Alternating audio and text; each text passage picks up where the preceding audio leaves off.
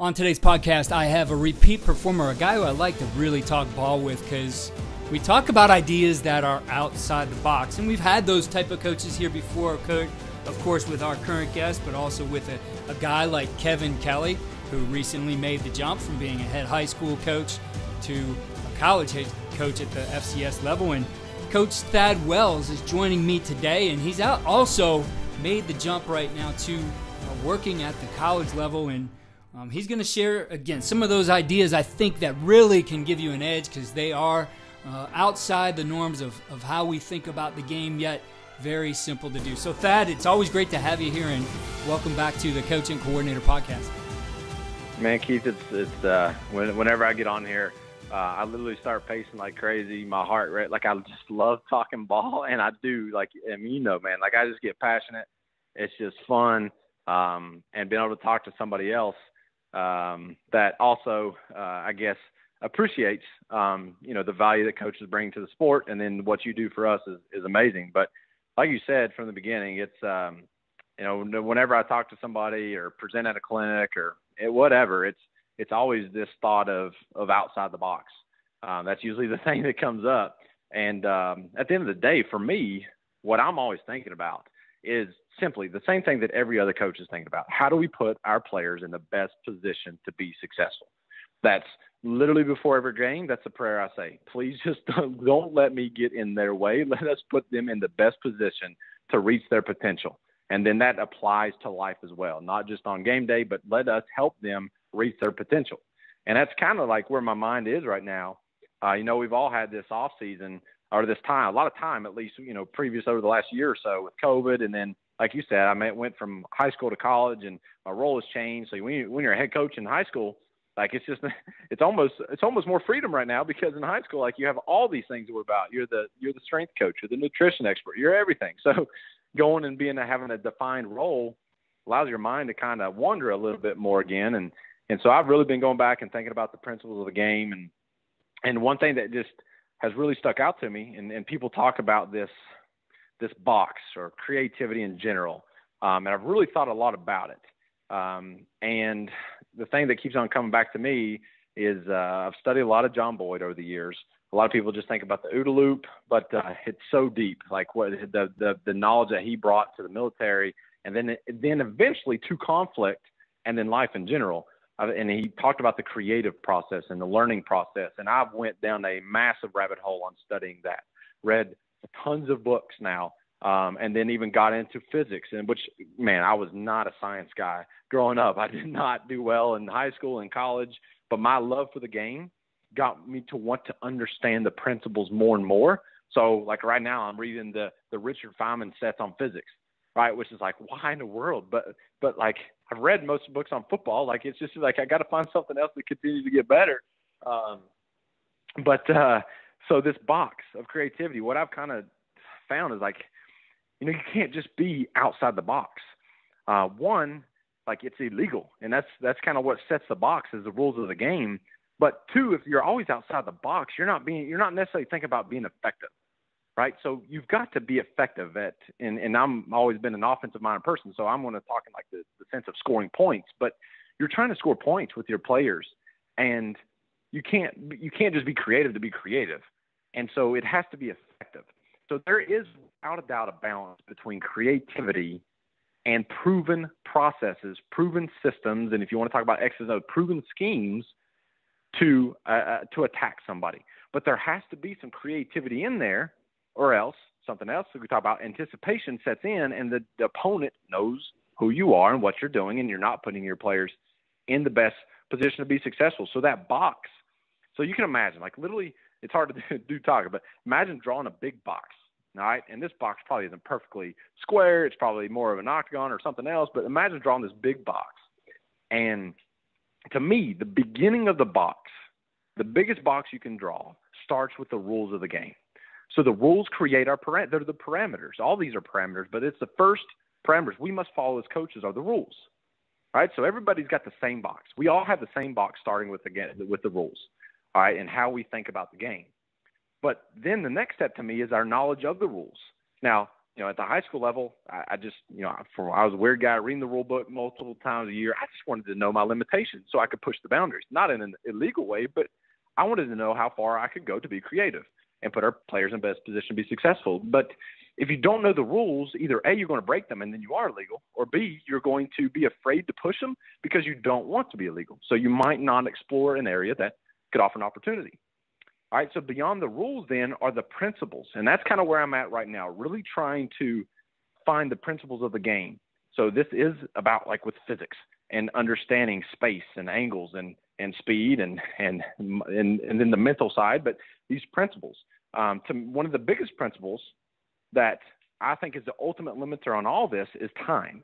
So if you're creating this box, you have the the rules create the big box, then your box is going to start shrinking with all these other parameters you're going to put in place. So your knowledge of the rules, if you don't know that much, it's going to shrink more. Then time. Okay, so time comes into two areas, two places where this matters. For the players, so at the FBS level here, we have X amount of hours the NCAA says that we can work with our players. So we are all on the same, if we're legal, we are all on the same page on how many hours we can improve our players' abilities and then help them execute on game day. So we're all on the same page. But then there's the coach's time, which isn't regulated. So if we wanted to spend 24 hours a day, we could. We wouldn't survive very long. So, but then you have your responsibilities in life, your family, and everything else. So you're going to make a conscious decision on how much time you're going to invest, and that is going to again shrink your box to the thoughts you're going to come up with, the processes you're going to create. And speaking of process, that's like kind of the next thing in my mind is our process. The biggest two processes I think about are teaching and communication. If our teaching isn't very good and our communication systems aren't very good, then we're going to limit our players' ability, not physically, but mentally. And I think this is like a completely different topic, but I think the game, we've pushed this tempo deal, and it's made the game simpler and simpler and simpler to a degree. And what that's really done, though, in one way, is like we're not using the potential of the mental ability, our players' ability, to their full potential. Instead, we're making everything simpler, easier. And one way to view that is our teaching methods aren't good enough, or our communication methods aren't good enough in deploying our people in practices and games and everything else. And then probably the biggest parameter on that box and detailing what it looks like is personnel. So you come to your personnel, the players in the game. Now, I've seen your thing recently with your I think 6 or 7 Ps, and personnel is a big thing in that, and understanding your people, and that's your staff too, your coaching staff too, but your players on the field, their limits, their physical, their mental limits, their moral limits with their motivation. So you start to create this box. All right, and the last thing I would say that maybe is the biggest limiter, and this is why like people call me outside the box, is for whatever reason I grew up questioning things. And I just didn't have that kind of like fear set. And I think that is a limiter to a degree. And I don't mean this in a negative way, but social pressures are real, right? If you're a coach I don't care what level, but especially like the college level, if you're not successful and you do something outside the box, then it is viewed as the reason why you're not successful. And that might mean you're gone. So it feels a lot easier to just go with what has worked from others. So that's not an excuse for why you are not doing well. So it's and I get that. That's real, right? And you can't deny that, because if you completely go outside the box and you don't consider the social implications, you're not going to be a good recruiter, because nobody's going to want to come to your school if you are, per se. Like if you're a FBS school and we've seen it recently, like, you switch to the flex phone, like, Power 5 or whatever, that's tough to get the recruits, and you see what happens. And that's happened to not just flex phone, but so many systems, and that's social pressure. So that's another limiter. So all that says to me is that box is you're trying to keep it as big as you can so you can explore the options that are out there for your players to put them in the best position to be successful. And so that's like the beginning to me of creativity, of trying to keep your mind open to look at all options. I mean, we're going through crazy times right now in life, definitely in sports, and it's the ability to be creative and adapt is absolutely, to me, paramount right now with our sport and in life in general. And that's like, I get that's to me why I've spent so much time lately trying to understand the very fundamental principles of the game. Like I'm not studying anymore just air raid or the 3-3-5, whatever, like not just studying schemes, but the actual principles. And I know this sounds weird and it's probably not for everybody, but I was literally asking the question to myself over the last couple of years, what is the essence of the game? Like, what does this come down to? And I've worked constantly, like weirdly, in trying to write this like perfect paragraph out, or these perfect few steps to say, for me, I know everybody attacks the game different. And that's what makes it so fun as a coach. Like, you don't have to do what everybody else does. So for me, I had to write down the principles of the game.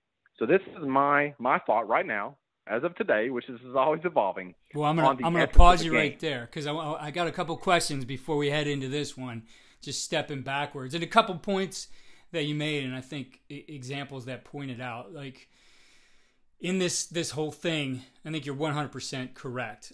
There certainly is the safe place to coach in this game, and it's to go with what has shown to be effective for other people and go and do that. And a lot of people do that, and it works for them.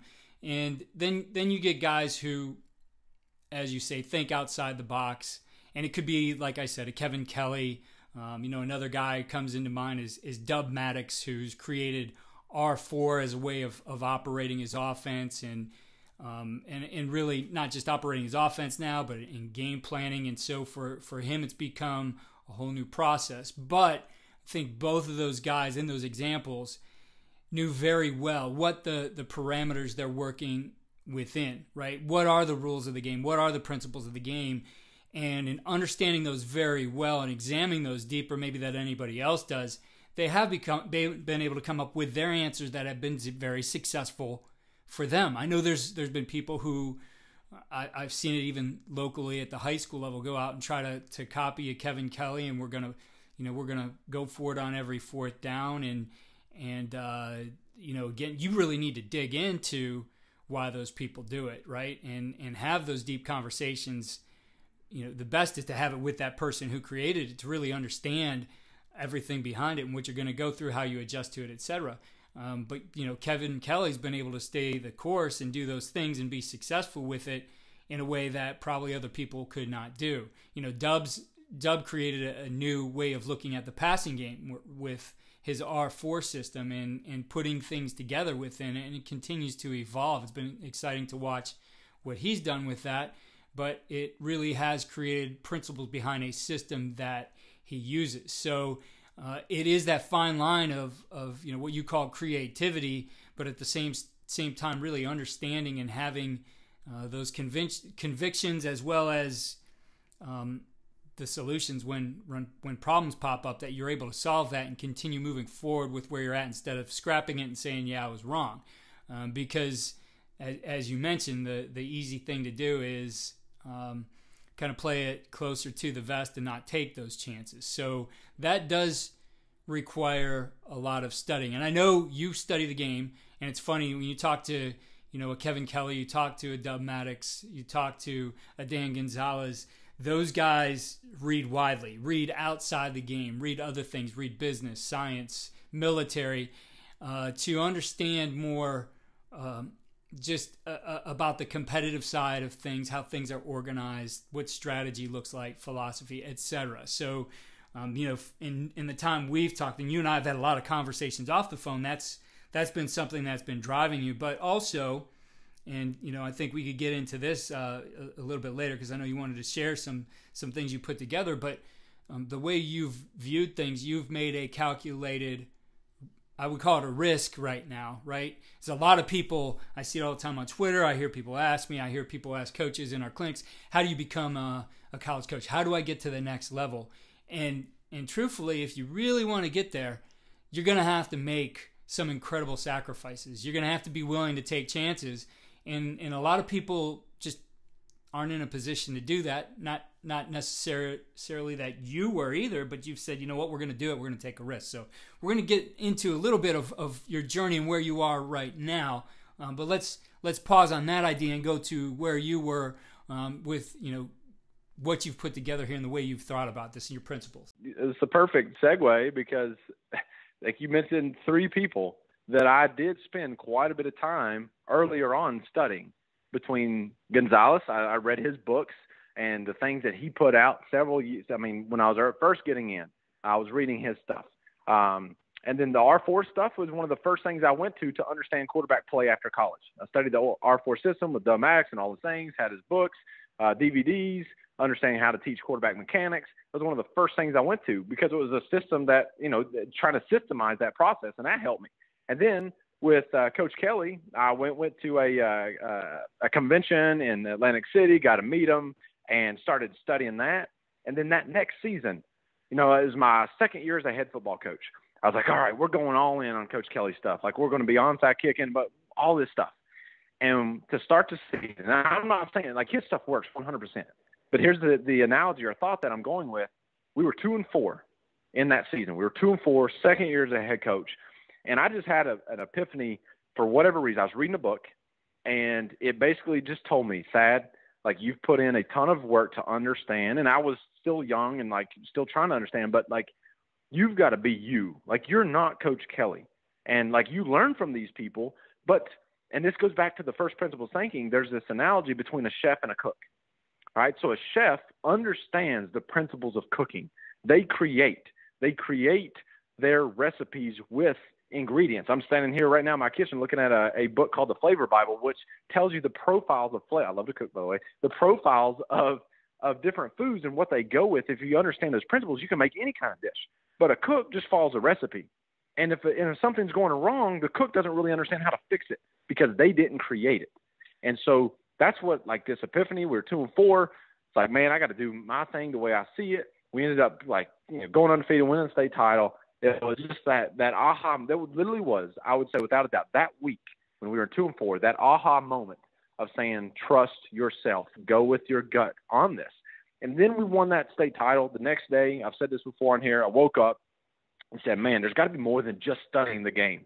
So I went past, like I said, like these other guys reading books. I've read like 500 books now on everything. But it always comes back to, I want to apply it to the game. And I want to know the essence so I can be my version of a chef versus a cook. And that's where this like paragraph came from so in order, the essence so that I can create and adapt. So we can create what we need and adapt to the when we need to change it up because it's not working. All right. So I asked this question simply, how do you win games? Right? Sounds simple, right? But how do you win games? Now, I'm going to say this from an offensive perspective, but you could flip this to a defensive perspective very easily. But I'm going to go from an offensive side. All right, to win games, you must score more points than your opponent. Very simple. To win a game, you must score at least one more point than your opponent. So then you say, well, how do you score points, right? To score points, you must first gain possession of the football. Unless it's a safety, which you're not going to win that many games if all you do is score safeties, right? So you must have possession. So on defense, get the ball. On offense, keep the ball. You can't score touchdowns, and I don't care about field goals and safety. You can't score touchdowns without the football, all right? So then once you have the football, you must maintain possession until you do score. So you must hold on to it, which lends to maintain possession and score, you must penetrate the defense with efficient and or explosive plays, which that really encompasses a lot of things. We talk about turnovers, statistics. We talk about efficiency and explosiveness. But moving the football is, according to the down and distance, is what efficiency is. And what all an explosive play does is reduce how efficient you need to be. Because of human nature, and this is studying psychology and just human nature in general, because of human nature, it is very hard to be efficient. To methodically move the football. The armies and navies and all those guys, they have a different system and their different makeup of what they're trying to do in the world. And they have a whole regime that helps them with that. It is very hard to be efficient with no explosiveness. So every time you get an explosive play, that's less efficiency you need. All right, so we're trying to move the ball, penetrate the defense with efficient explosive plays. And then to penetrate the defense, you must win space. That's where I stopped maybe like 6 months ago. I just kept on thinking about nothing but space. And, man, we got to win space. That's what this game is about. And you've heard like a ton of coaches will talk like that. But, okay, we got to win space. And then I started reading more and more of John Boyd and understanding his approach to warfare and everything else. And then kind of like started keeping on going. I said, okay, to win space, all right, so how do you win space? You win it by meshing 11 individual players one play at a time. That's an offensive coordinator's job, is to mesh the physical abilities, the mental abilities, right, of 11 players one play at a time to win space. And ultimately, those plays add up on top of each other, but it's one play at a time. Execution does matter. It's not just about creativity, whatever. You've got to execute, right, to win these individual plays with 11 individual players. You know, every play is new. You can have new personnel, but 11 at a time, one play at a time. All right, then it got to this next level of thinking with Boyd and everything else. This is all done by increasing and deploying our people's energy. And I know, like, the word energy, I don't know, like, if you just use the word potential, I think, like, football guys would be like, okay, yeah, I get it. But, like, it comes down to energy, which, again, I know it sounds a little different, but you're essentially trying to increase your potential energy overall and then increase your decision-making. Those are the two big deals. And that's really the essence of life. Like, and that's kind of what Boyd reached and some of these other philosophers and things I'm looking at is just that you have to increase your energy. Like, literally, like you get good sleep, you have good nutrition, you exercise, you increase your strength, like specifically on the football field, you increase your speed. So your potential, and you increase your potential in recruiting, right, development. But then you have to deploy that potential in a way that meshes 11 people together. So it all came down to the essence of, to me, between really life and the game of football is being able to increase your potential energy and deploy it with the proper decisions. And that, to me, this thought of energy in general became that fundamental principle. And like Boyd would talk about the three things that really matter in conflict in life. And like he talked about war, but he went way beyond that. In conflict in life was physical, mental, and moral energy. So the physical is what we all think about. Like I just said, the mental is being able to make good decisions. And then he included moral, which, with 3D Coach, their whole platform and everything, that moral is kind of the spiritual or the heart. But he defined it as kind of morale as well. So like morality in the sense of like believing in what you're doing. So like that's kind of like the X factor to me. If you believe what you're doing, if you have good morals and good morality and you have high morale, you're going to get more physical potential, and you're going to do better with your mind. So those three things all work together. And so then I start to think, okay, if this is kind of the principle, like this understanding this potential energy and trying to build it and release it essentially, then we have to understand that there are a lot more physical limitations than there are mental and moral limitations. So for example, like the 40 time, right? Like that's a physical thing we check for in football, broad jump, everything else. And we can 100%, we can improve that. But I would, in my mind, I do believe that we have really become very efficient at the physical side of the game, especially as the higher up you go. Like in the NFL, is like, the premium in terms of like efficiency at reaching your physical potential, right? And so like the youth levels will be the least because you're not spending as much time on it, right? But we're really reaching that physical, we're very, very, very efficient on the physical side, right? The one limiting factor that none of us can argue is that time. So time is that ultimate limiter in trying to reach your potential, right? But the mental and moral I just believe that our mental limitations are really unknown. There's a lot of theories. There's a lot, like me and my best friend, we read books on like the brain and trying to understand the mental limitations there on learning and communication and all those things. But we really believe like the limitations are a lot less on that mental side, right? So the thing that I've started to think about more and more is don't let your mind be the limiting factor. Time is a limiting factor. Your physical body is a limiting factor, which you can increase by, with training and recruiting and all that. But don't let your mental capacity be the limiting factor. Like have good systems is what that really is getting to. And then if energy is the fundamental principle, all right, then I start to think about anticipation as the principle. So the word anticipation, like to me, it's huge in the game of football. But this principle of anticipation is what allows us to to effectively deploy that energy, to make good decisions, to try to anticipate what is happening. We expect. You can think of like a goalie, right? Like if a goalie in soccer, like it's a 50-50 deal right there. But can they pick up tails from each striker or in a penalty shot? Do they have some kind of knowledge, some kind of thoughts beforehand that will help them anticipate? Instead of being a 50-50 game, it's at least a 51-49 deal in that situation. So that anticipation you're trying to create. And so Boyd talked about, he flew planes, right? He was a fighter pilot. And he first started studying the potential energy of a plane. And man, I'm telling you, I've talked to a sports scientist at another university, and and somebody I graduated with in college, and like I presented this formula to him from Boyd, and like we've talked a lot about it since. But essentially, Boyd created this formula that said, you know what, like, and this was like a 50s, 60s, 70s, that era. You know what, an airplane's biggest feature is not velocity. Like everybody, they wanted the fastest planes. They said, we got to have the fastest plane. This is probably going to sound pretty familiar in football right now.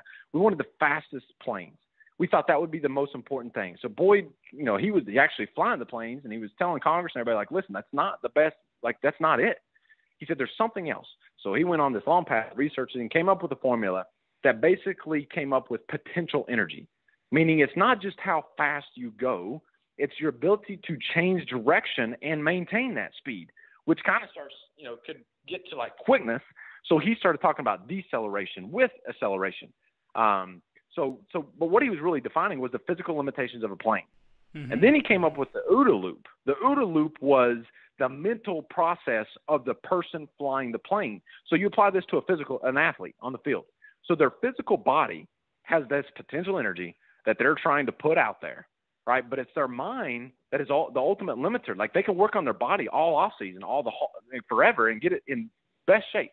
But their mind helps them make decisions. And so that OODA loop, which was observe, orient, decide, and act, was a way to train pilots to use their potential, to use their energy. And so now bring that into football. All right, so think about a defense. So a defense, every play. So I'm offensive minded, you know, thinking about how to attack an offense. So a defense has to go through a process. So does the offense. But the defensive process, they're essentially trying to observe what's going on, trying to get oriented based off their play call and what you presented them. Then they've got to make a decision or at least a reaction and like act and do these things. So you started thinking like, okay, that's and Boyd would talk about how do you get inside of somebody's loop? How do you have a smaller circle and you can operate faster? And how can you break the processes of your opponent? And so if you look at that process of the defense, all right, this is where we started. So now I'm going to try to take it to a specific example of something on the field. So in 2000, it's like 17, we were getting ready for the playoffs, and we weren't playing a great team. So, you know, we were like, how can we add a little bit more chaos so the playoff teams have to prepare for this stuff? And so we started playing with this thing, which I'll call it our P.I.T.A package right now, which P.I.T.A, pain in the butt, you know, we were just trying to be a pain in the butt. We were simply trying to steal time from the opponent to create an imbalance between how much time we focus on our real stuff, but they would have to work on other stuff. So this P.I.T.A package deal, it started off with simply giving 3 rules. All right, so 3 rules to start off how this would work. And those 3 rules were essentially the center. All right, so you can imagine coming up to the line of scrimmage. All right, you can either break a sugar huddle or you could just do this as soon as you're tackled. You go into this P.I.T.A mode. We called it tornado at our last school because we were the Tornadoes and it was chaos. So we just said tornado, and we would get straight into this. And essentially, the center would get on the ball, and then whoever we wanted to take a direct snap, whether the quarterback, if it's an athlete or just an athlete, would get behind them. And then everybody else lined up wherever they wanted to, as long as we had enough people on the ball. And there were times where we just said, everybody go on the ball so there's no confusion. We don't care. But we try to teach them, like, yeah, you know, you're usually off, stay off. You're on, stay on. All right, so very simple. And then all we told the person catching the snap, the quarterback or whoever, don't lose a yard. All right, and I know this sounds like, okay, well, what's the point of all this? Well, it was a self-adjusting formation system that allowed us to be in a million different formations. We didn't care what formation we were in. They were different. Like all defenses, they're processes. All defenses are made up of rules. So to get a line, they have a system of rules that says line up to this formation. Well, if you break those rules, because you can't remember a million rules, if you break those rules and present them something different, then they've got to adjust somehow. So they've got to create a new set of rules to adjust to your chaos. And so we just wanted to present something for them to line up in and have to deal with that. So we're like, hey, man, let's do this like twice a game, and then they'll always have to at least prepare for it. And maybe they'll have to spend 10 minutes. And once we installed it, we literally practiced. We 5 minutes to install it, and then we literally ran it in practice one time a day in team session. We would just go to it, run it, be done. And all we told them is like, do not lose a yard. Don't catch a snap and start running backwards. Like literally just get back to the line of scrimmage if that's all you can do. But we told the guys lining up, we said, hey, just block the most dangerous man. This was like when we first put it in. Just block the most dangerous man. Hey, quarterback, athlete, just run the grass. Don't lose a yard, run the grass. The first time we ran it, it was like a 69-yard touchdown. And we Yeah, were I just saw a dying video laughing of on the it, side. We were just dying laughing. We didn't know what the players were going to do. I will say the first time we practiced this, every school I've been to, and we've done this now, like linemen want to have fun, they'll go line up and face the wrong direction. Yeah. And just like, all right, guys, listen, we have a few parameters here. Like, don't be silly. But, you know, it is fun for them. So that's what it started off as just this simple, we're going to steal time. But then we started scoring touchdowns on it. And like, not always, but we had a lot of big runs because we started to get a lot of space for them. Now, if that's all you did, right, eventually somebody's going to be like, listen, they don't throw the ball over there to the people standing there. Like, just put everybody right there and go tackle that athlete. So over time, we developed a few more rules, and this started to become a real package with time. Stop you for a second there. I love the idea of how simple you made this. And, you know, I did go through your course on CoachTube, and we'll share the link to that here in the show notes. Highly recommend it. In fact, the free or the basic package that Coach is talking about is free there, where he takes you through step by step of exactly how they did it. But what I liked about it most was that it took, you know what you wanted. You wanted your guy in space with the ball. Your number one rule was don't lose a yard, but you weren't necessarily looking to gain big yards. Now, when it goes and it hits for, you know, 60-some yard touchdown on the first time you run it, now you really got their attention. But I like the idea of being able to get something on film. And we've had those games before, high school level, college level, where I've looked at it and said, you know, I feel very confident about this game. I think, you know, we could put this package in. I don't know how good it will get for us, but I do want to get it on film and test some things, and maybe we'll go forward with it or not. But the thing is, somebody's got to prepare for it. And the idea too, like, you can extend this. I had a conversation with a former player of mine who's OC now at the Division II level and was finalizing his playbook, and we got to talking about shifts and motions, and I reminded him why, you know, we put one of our procedures in, which we called bounce. You know, we had like 20 tempo tools that we would use, not all in one game. We would game plan them. But one of our favorites was one we just called bounce. And bounce was our, guys, we're going to shift. And here are your rules. You know, I don't want you to shift from a 2x2 to a 2x2. I want you to change strength. I want you to change gaps. I want you to change how the defense is going to have to leverage us. And you guys need to move quickly. But I don't care where you line up. We have to have a legal shift. So if you're on and somebody, you know, moves outside you, you know, you need to move off, etc. You guys communicate it with each other. You make it work. And, you know, what I found when you do something even simple like that, right? And that's something we have within an up-tempo offense. Coaches all ask all the time, how do I get shifts and motions in? Well, I'd say the simple way is let your guys do it.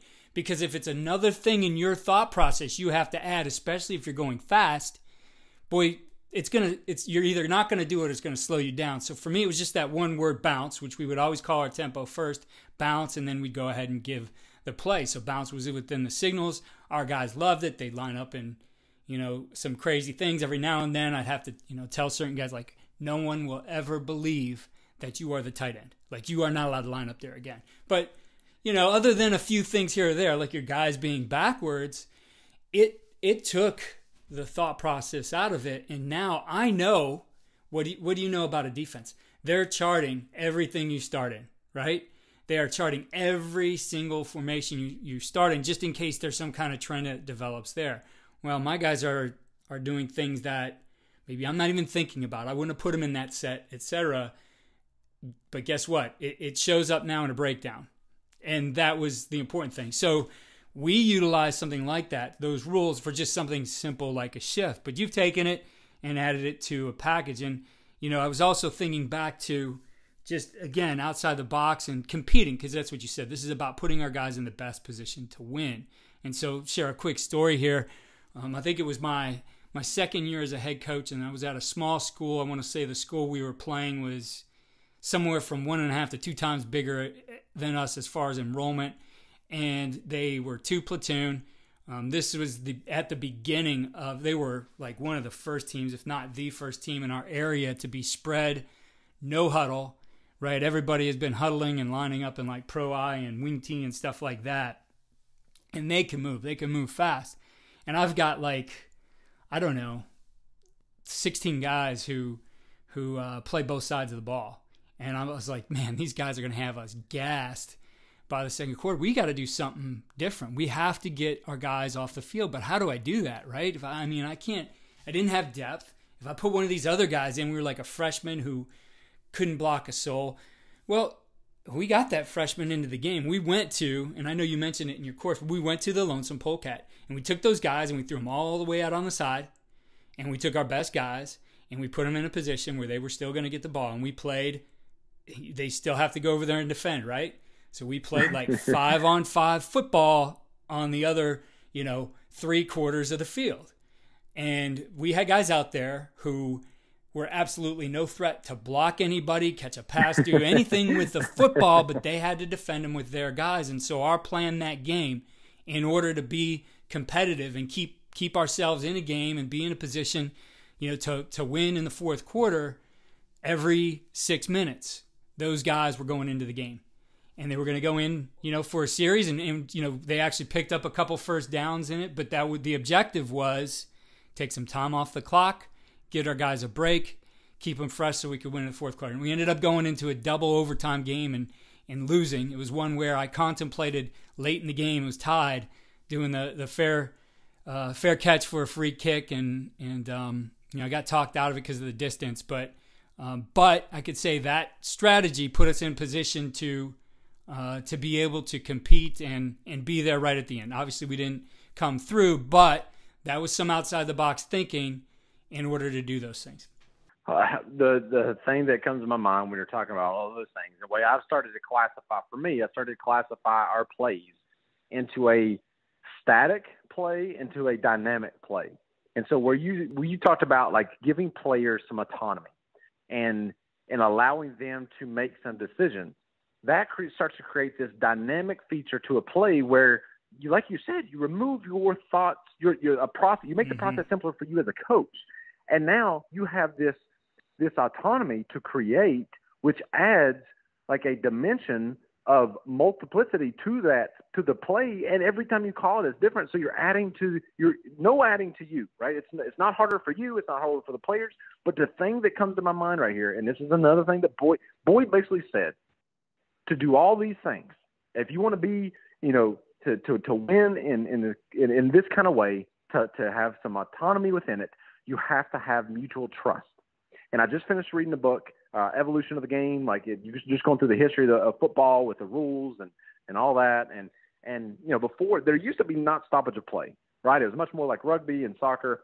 And then they started stopping and you basically had like the quarterbacks call the play. There weren't like play callers on the sideline. The not even quarterbacks, like there were players on the field to call the plays.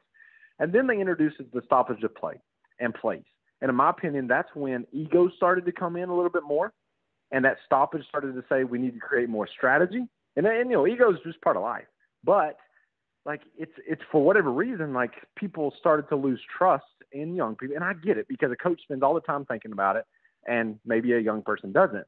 But that goes back to the communication and your ability to teach, to put that on them, to allow them that to build that trust so that they can create those things. And that's where like this whole like little P.I.T.A package deal, like we started to see like, man, the players are doing like some neat stuff with this and we're not giving them any direction.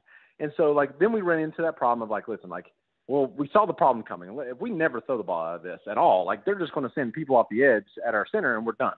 So we have to add a few more rules to it. And so within that, we started to do some more stuff to add it to, and we started to create a P.I.T.A coordinator position. All right. So essentially, like this person now think, and so this is what we stumbled upon. And like, I'm not going to get emotional right now. Like this dude that helped me build this and like moved with me from Virginia to North Carolina, was coming to a game this past season. He passed away in a car wreck, coming to a game. Yeah. But this was my dude. All right. And I might get a little emotional, but this was my guy that helped me build this thing. And he was my P.I.T.A coordinator. All right. So basically what we started doing now, I want you to now I'm very passionate about this and I think there is some legitimacy to this thought. Okay. So we started messing with this. We started testing this at the JV level first and then started doing it at varsity. So that's always been our kind of testing ground. And then basically, if you think about that process, you go back to the OODA loop, you go back to the defensive process. So every play, when the play is dead, they look over to the sideline to get the play call. Somebody at least one person has to, if not the entire team, for signals. All right. So what we started thinking is, what if you use this as a tempo? Like you can use it, Yeah. the entire game or just whenever you want. So what if this was a tempo, this kind of P.I.T.A stuff, or this automatic formationing, just go with this freedom? We included some more rules. We started creating pods on the field. We basically created like a field pod, a boundary pod, the box, and some other stuff with it. And this is kind of like the advanced, version of this P.I.T.A stuff. But what we thought was like, if the ball is dead and they're looking for a play, what if they had to change their communication pattern? Because as soon as the play was dead, our players sprinted into this chaotic formation, and they were ready to snap the football at any time. But I was a head coach and offense coordinator, I was trying to find the play I wanted. All right, if we weren't into like super fast tempo mode, all right, but our players were immediately getting into. So the way I think about this is like a live sugar huddle, where a sugar huddle allows the defense to kind of take some time, but then you burst into something. Yeah. Well, now we're using a live, dynamic, quote unquote huddle where the players line up, and we can snap the ball and just take off. We can throw quick screens out of it. We can throw some one-on-one routes down the field, and we can run some quarterback run game out of it. And so it's just completely – and I don't even know what formation's coming, but as soon as you're tackled, you go line up. The defense has to check. They've got to get a line. They've got to get the numbers right? They basically have to play man coverage across the board to get the numbers right and line up. And then you have your P.I.T.A coordinator, who my guy was up top. All right, so Brad was up top, and he could look down and tell me, like, if I was calling a play as an offense coordinator and I had a signaler, right, separate from myself, and the signaler was listening to me and to Brad, the P.I.T.A coordinator. And if the P.I.T.A was live and we could run it, then Brad had the ability to say field box boundary. Like he could just scream that out, and the signal would just signal it, and we just went with it because they didn't have the numbers right. It's back to Tiger Ellison's heaven, hell, and Boston, right? Red, white, and blue. Yeah, those exactly. areas of the field. Yep. So like we started going like I gave him that freedom. So this is going back to mutual trust. I trust my coaches. I trust my players. We even had our quarterback able to do this at times, depending on the quarterback year to year. But so if that's going on, and it gives me more time, if I want to have more time, to call the better play, to find the better play, while the defense can't relax. And then our communication system was set up to where I would call the play.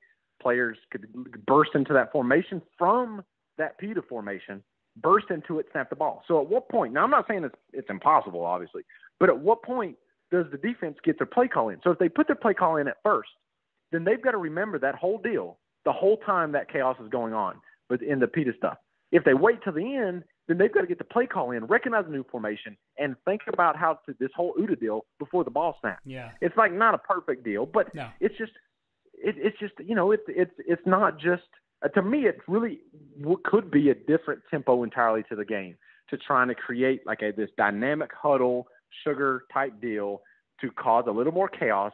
But we've talked about this. It's just creating that imbalance of that anticipation and stealing time from the defense. Because what they now have to do is worry about their processes, their main processes that they live with every day. They're not just focusing on our schemes.